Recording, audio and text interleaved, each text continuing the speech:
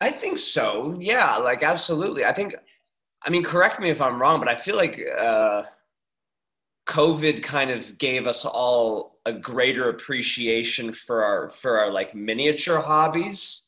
And now we're moving. Hmm. We like COVID made us want to be experts in them. It's like, oh, you like cooking? Why don't you? I'm just gonna be like, I know what I'm talking about. I know where to get the best ham from like the best place. I know all this stuff. I think COVID did that for all of us. It's like if you like drinking wine over COVID, you probably became like an amateur sommelier over that time because why not do it if you have the time, do it as well as you possibly can. No, that's fair. So then, other than Yeah. exploring the alcoholic world, what other things did you pick up during COVID? Cooking, which I've always been. I think you know me, like I'm a big food guy. I love food.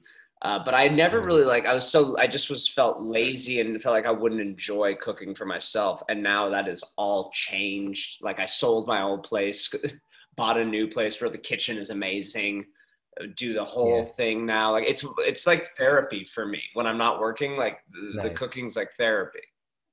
I love it. nice.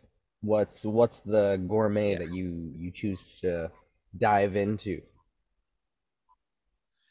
I try to hit a little bit of everything, but I gotta tell you, if like my stomach, for the most part, doesn't generally just be like, let's make a pasta, let's just make Italian all the time. So like, I think I've made pasta probably like 3 times, 3 different pastas this week, and like spend like like 4 hours making the pasta, like a Yeah, all day sort of thing, sort of an affair.